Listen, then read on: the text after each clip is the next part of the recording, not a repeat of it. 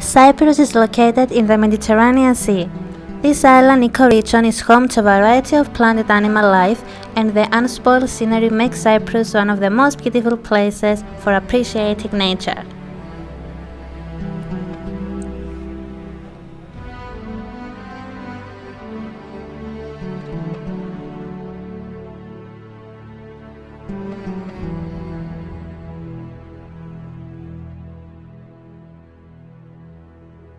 The island also serves as a stepping stone between Europe and Africa for 1 million of migratory birds every year.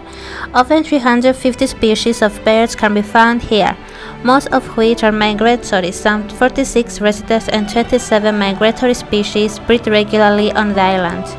About 10 species are endemic. More than 155 endemic plants are found here, including the endangered Cyprus cedar and the Cyprus oak.